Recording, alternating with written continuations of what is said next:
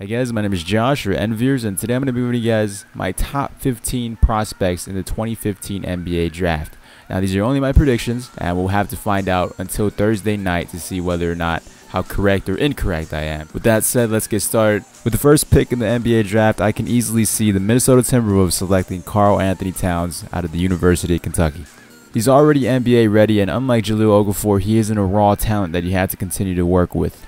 It's a no-brainer to draft Karl Towns at number 1 and maybe even Okafor at number 1 as well. But with Flip Saunders calling the shots, we can never know if he's going to draft another point guard.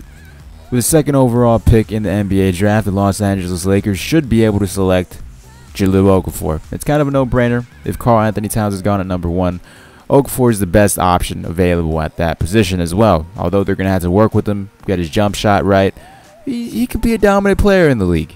There's been various sources that say that the Lakers are going to pass up Okafor and get a guard such as Emmanuel Mudiay or D'Angelo Russell. With the third overall pick in the NBA draft, the Philadelphia 76ers should be able to select D'Angelo Russell, if not already taken by the Los Angeles Lakers. Now, sources say that Joel Embiid might just miss the next season as well with the re-aggravated foot injury. So if the Lakers do decide to take Russell instead of Okafor, Okafor should still be there at that spot so the Sixers could snap him up and try to replace Joel Embiid. With the fourth overall pick in the NBA draft, the New York Knicks select Emmanuel Mudiay. Now, they need a point guard. They need a power forward, and they need a center. And just drafting Emmanuel Mudiay, I think is going to be a solid player. Personally, I've never seen him play because he's been playing in China, and they don't show games in a Chinese league on national television. But for some reason, if they decide not to go after a point guard, the next solid pick would be Willie Cauley-Stein. He'd be a great fit for them considering they lost Tyson Chandler a year ago. With the fifth overall pick in the NBA draft, the Orlando Magic select Kristaps Porzingis. 7'1" power forward out of Latavia. No one's really seen him, but I've seen a lot more of his game due to Grantland and all the articles they've written on him, more than I've seen of Emmanuel Mudiay. A lot of similarities to Dirk because he's a big man that can shoot the three. But a nice second option for the Magic would be Justice Winslow because they do need a small forward position considering Tobias Harris is uncertain to return to the Magic. With the sixth overall pick in the NBA draft, the Sacramento Kings select Willie Cauley-Stein. Imagine the duo of Willie and DeMarcus Cousins running in transition. That would be the Twin Towers remake, hopefully, if they could get it together.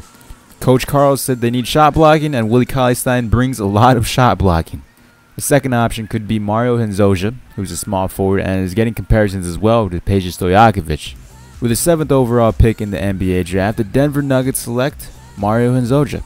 Now, the Nuggets are one of those teams that needs everything right now, and Mario can probably play the shooting guard along with Danilo Gallinari and Wilson Chandler because they need some scoring, but they also need some big men, and unfortunately, this seventh pick right here, it's kind of in limbo because this isn't a place where you want to be in the draft.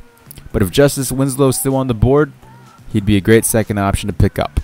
With the 8th overall pick in the NBA draft, the Detroit Pistons select Justice Winslow. And I know this is probably a stretch considering he's a selected top 5 prospect, but just based on team needs, the Detroit Pistons need a small forward, and all the other teams I see, besides the Magic and maybe the Nuggets, those are the only teams to be worrying about picking up Justice Winslow as well.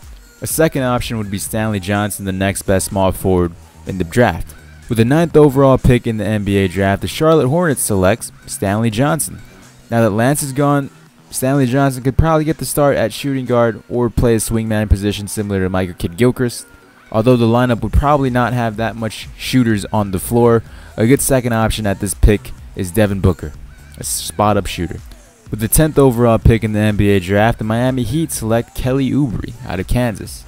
Dwayne Wade's getting old, and they're going to need that swingman to step up and eventually become a starter and a leader for that team. And I think Kelly Oubre could be just that. If not, the second option again would be a guy like Devin Booker, one of the best three-point shooters in the draft. With the 11th overall pick in the NBA draft, the Indiana Pacers select Miles Turner, my guy out of Texas. Can shoot the mid-range jumper and probably stretch out to the three-point line as well. Considering the Pacers are deciding whether or not to keep Roy Hibbert and run a faster pace, Miles Turner is the perfect backup center for Roy Hibbert and could possibly even start over him one day. If not, a second choice could be a guy like Bobby Portis, SEC Player of the Year. With the 12th overall pick in the NBA draft, the Utah Jazz select Sam Dekker. And this probably could happen considering Sam Dekker had an amazing March Madness season and would be a great fit for Gordon Hayward, so Gordon Hayward could play his shooting guard position instead of small forward. If not, a great second choice for the Utah Jazz could be a guy like Frank Kaminsky. With the 13th pick in the NBA draft, the Phoenix Suns select Frank Kaminsky. The Suns need a guy that could stretch the floor that isn't the Morris twins, similar to the role of Channing Frye a few years ago. A good backup selection could be a guy like Devin Booker once again, because at the shooting guard position, that's probably one of their deepest holes right now, unless they decide to re-sign Brandon Knight. With the 14th overall pick in the NBA draft, the Oklahoma City Thunder select Devin Booker. With Kevin Durant and Russell Westbrook currently on the team, they don't need another guy like Dion Waiters to jack up shots, but a guy that can spot up and can actually be a solid two guard in the league. With the possibility of Josh Huestis from last year's draft making the team as well, it's going to be a solid rotation for them at the two guard in OKC. The second option at this pick can be a guy like Cameron Payne. They need a backup point guard, depending on their situation with DJ Augustin. With the 15th overall pick in the NBA draft, the Atlanta Hawks select Trey Lyles out of Kentucky. As a team moving forward, Atlanta needs a center, and not Al Horford. Al Horford is a traditional power forward, and Trey Lyles could be that traditional backup for him, unless he gets the Adrian Payne treatment there, but a good second choice would be Bobby Portis once again. So that is my top 15 predictions of this upcoming draft. Leave your predictions in the comments below before Thursday night, and we'll see how we match up. Thank you guys for watching. Be sure to share this video with your friends who love draft night and just love college sports in general. I'll talk to you guys later. Bye-bye.